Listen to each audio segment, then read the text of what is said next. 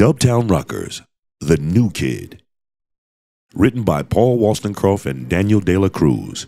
Illustrated by Melissa Purdon. In the warm and colorful seas on the tropical island of Rubber Dub, all the kids are ready for their first day at Dubtown Elementary. Crunch had just moved to Dubtown and didn't know anybody. "Boy, I'm so nervous about my first day of school," Crunch said to himself. "Wow, this is a nice school," Crunch thought. "But it's so big, I'm not sure where to go." Crunch glanced at his school schedule and saw room 808.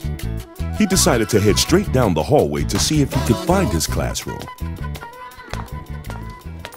As Crunch began walking down the hallway, he wondered, what's going on in all these different classrooms? He looked inside room 101 and saw kids on a carpet listening to their teacher read a story. Down the hallway in room 202, Crunch noticed a classroom full of students in front of canvases. They had paintbrushes and palettes full of different colored paints. This must be an art class. They're all learning how to paint.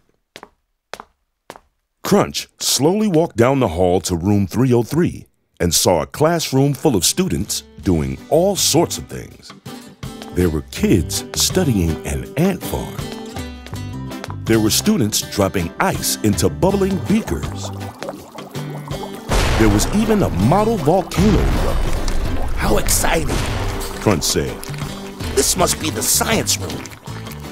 Just then, a teacher came rushing around the corner. She walked right up to Crunch and said, "Hello there. Oh, you look a little lost.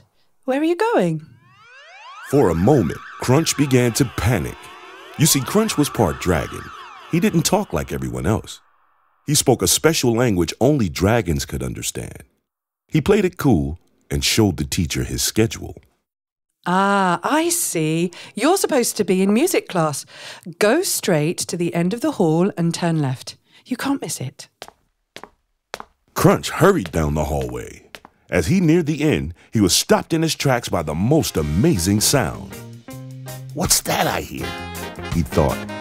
Crunch continued to follow his ears in delight. When he finally arrived at the room the music was coming from, he saw a little sign that read, Room 808. And above the door was another sign that read, Music Room. He peered into the room unnoticed and saw a group of 5 kids jamming out. There was a guitar, a bass, a drummer, a singer, and even a horn player that was playing different instruments at once. It wasn't until they finished their song that they noticed Crunch standing quietly behind them. They excitedly went over to him and began asking lots of questions. "Hi, I'm Jet. What's your name?" What kind of music do you like? I'm called Coda. Welcome. Did you like the song? "Hey, little dude. How do you do? Do you play music too?" Crunch stared at them blankly. His panic started to grow, and his thoughts raced. How will I answer them? They won't understand me. What do I do? Just as it was getting unbearable, Crunch calmly stood up, walked over to the keyboard, and began to wail.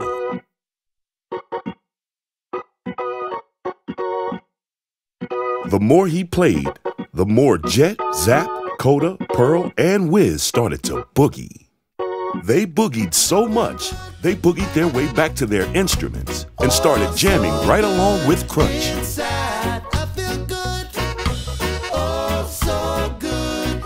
Jet was almost speechless. "Whoa! He said, Who are you, dude?"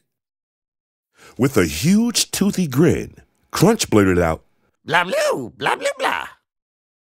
Everybody had an extremely puzzled look on their face, except Coda, who was also part dragon. Coda slowly opened his eyes and explained, He said his name's Crunch, and he's new here.